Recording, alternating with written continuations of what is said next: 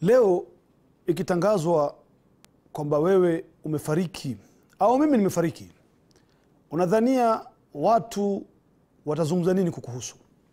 Umewahi kujiuliza ndugu mtazamaji swali kama hili, kwamba mimi nikiondoka duniani leo nimeacha athari gani katika ulimwengu?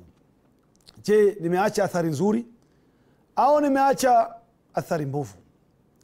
Na wewe waliotangulia walikuwa sana wakifikiria maisha yao baada ya kufa, yani maisha ya akhera na vile vile maisha yao ya duniani wakishaondoka wameacha athari gani.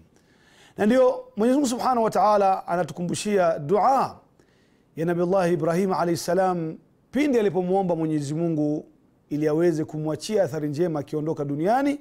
Akamwambia Allah Subhanahu wa Ta'ala, waj'alni lisana sidqin fil akhirin, ya Allah Subhanahu wa Ta'ala, niachie usemi mzuri katika ndimi za watu nitakapoondoka duniani, niwe mkweli, watu wanikumbuke kwa wema. Na ndiyo fikra ya kila mwenye akili.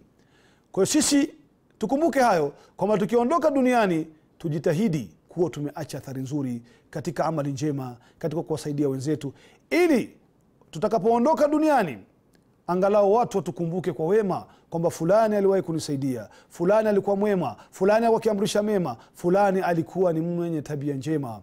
Kwa haya machache, wassalamu alaikum wa rahmatullahi wa barakatuh.